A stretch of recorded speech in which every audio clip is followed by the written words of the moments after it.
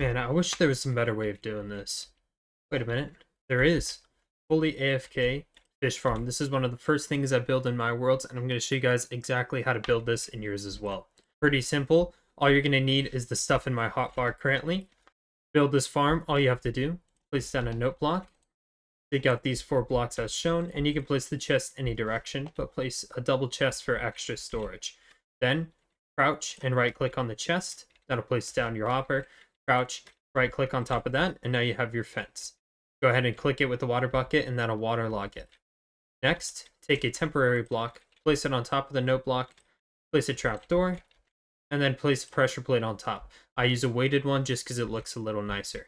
If you wanted, you can keep a solid block on top of this note block to minimize the sounds. Now, look at the trapdoor, hold down right click, and your farm's going to work perfectly. Ways to make sure you can go AFK are in the description.